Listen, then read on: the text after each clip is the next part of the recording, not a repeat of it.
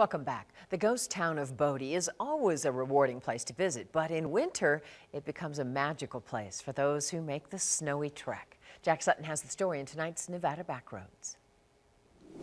The buildings lay still, saying nothing, huddled under their covers. Soft white crystals have gathered into marshmallow blankets. The snow has come to cover the town. Bodie is open year-round, so people can come into the park via snowshoeing, cross-country skiing. You can even come in on a snowmobile. Right now, it's not open to vehicle traffic. It's fun to walk in sparkling snow and hear the crunch of your footsteps. You feel as if Bodie has decorated itself just for you. In winter, the world goes quiet. One of the things we got to do is always check the water plant, make sure the pipes are not frozen.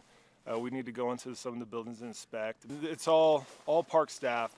If there's anything that goes wrong, we have to take care of it. Even though Bodie's open year-round, on a day like this, we had to four-wheel in to get here.